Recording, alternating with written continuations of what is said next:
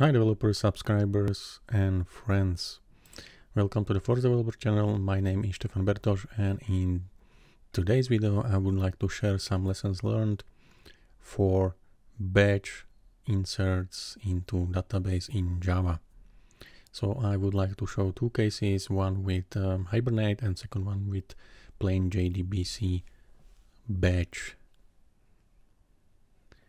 and Spring Boot as well. So to somehow simulate this case, I installed locally Oracle FreeXE database and as well created the schema and so on. And for a better real-time scenario, I'm using Kaggle, which is a platform where you can play around with data and so on. But what I was using there is a dataset for online payment fraud detection, which you can download for free and play around. It's a quite big CSV file, around 500 megabytes.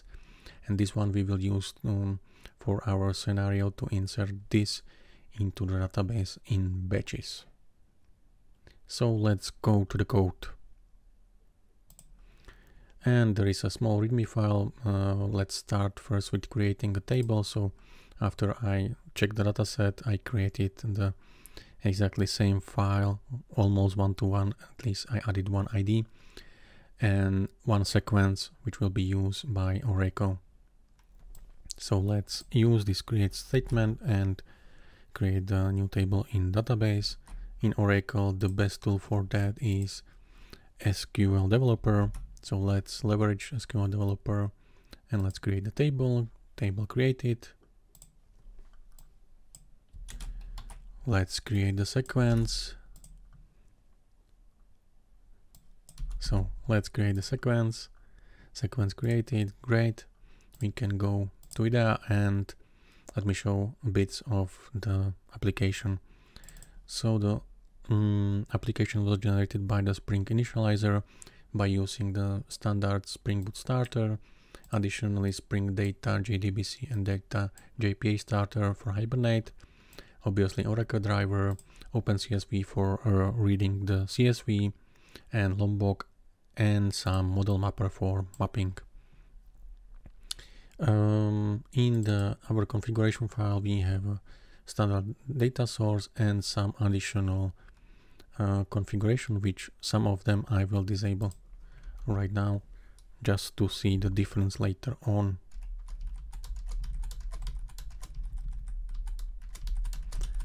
So the scene is set. Let's go to the code. So as said, this is a standard Spring Boot application. One specialty is this is not a web application, but a command line or console one, and it implements command line runner. And when the application starts, we will use the run interface and call our data service process data. The one parameter is the path to the file. So the file is obviously on some disk, and we will pass this in our YAML configuration file, so we know which file to process. So if we go into the process data service, what is going on is we open the file, we are using CSV reader, OpenCSV to read the file, we are skipping the first line, and then line by line we are creating a payment objects by passing the parameters which were parsed from CSV line. Then we are adding this to list, and if we are at 10,000 elements in this list, we are basically adding a batch insert or Hibernate insert and trying to push everything in one go to database. Then we clear the list and repeat until the list is not empty. So how does the batch insert look like? This is more or less a plain JDBC batch insert. So we are having insert into table and specifying all the columns, and for the values we are using placeholders. One difference is we are having the next val for the Oracle sequence, and by opening the connection and using the prepare statement, we then initialize the connection and starting the insert, and we will loop through the whole list, which we have 10,000 elements. setting all of these parameters, adding it to batch, and at the end executing prepare statement execute batch.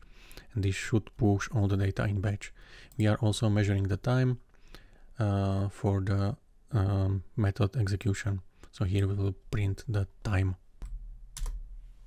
So let's run it. And after compilation, we should see some logs which are important for us. So we are processing the first 10,000 and we see batch insert with the standard and Hibernate. So you can see that there is quite a big difference, yeah, between the numbers, and Hibernate insert is pretty slow. And because we have a lot of rows in the data, I will not run it through. I will stop it now and show you some hints. So what we can do, we can play around a bit with the configuration. For example, we can uncomment the logging level for the Hikari, which is a connection pool. So we see how many connections are used. We can uncomment the Hibernate properties, and we can basically specify that Hibernate will generate some statistics. We can specify the batch size and some other parameters, so it's more obvious what is going on. And let's try again.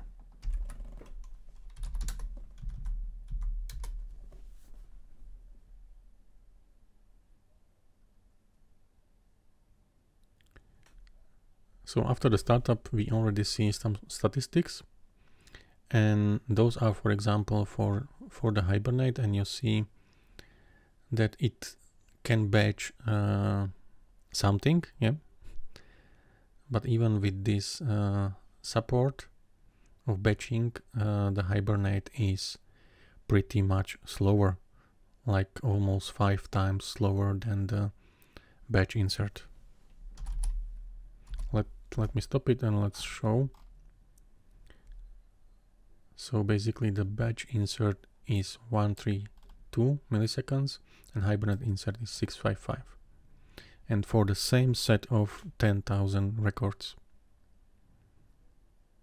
And basically Hibernate then batches this into some batches, yeah.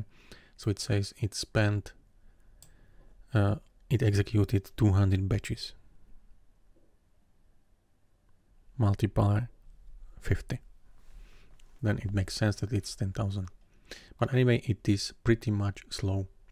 So basically, what is my suggestion is, if you have, application which needs to be fast and handle big batches, Hibernate is not the best choice.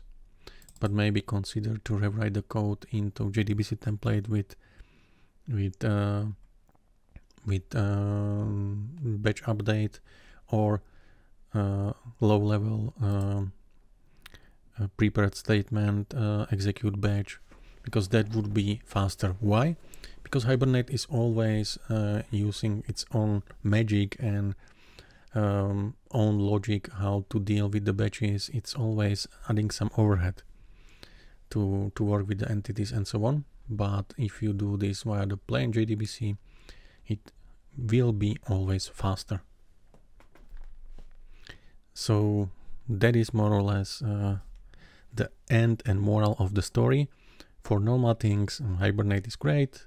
It simplifies all of the stuff, but if you need to have a much more performance system with bigger batches and so on, for that one you should definitely use basically JDBC batch or something else, not Hibernate definitely. If we would want to see how long does it take, we can also comment out the Hibernate inserts, so you will see how fast and how many records are executed in this long batch. So let's try it again.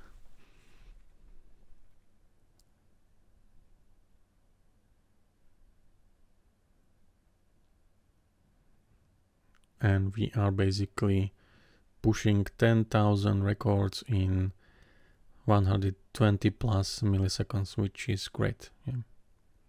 And the file is really big, so I think it's really worth to reconsider what to use for the batch inserts and large batches. Yeah, and that's all, folks. Thank you for watching the video. Hope you learned something new and you've seen the difference between the JDBC batch and Hibernate batch. Of course, you could do some more tweakings on the Hibernate, but I don't think it would be that fast. Yeah, so thank you. Click on the like button if you like, and subscribe if you like. And there will be also some more videos on similar topics, so keep watching. Thank you, bye.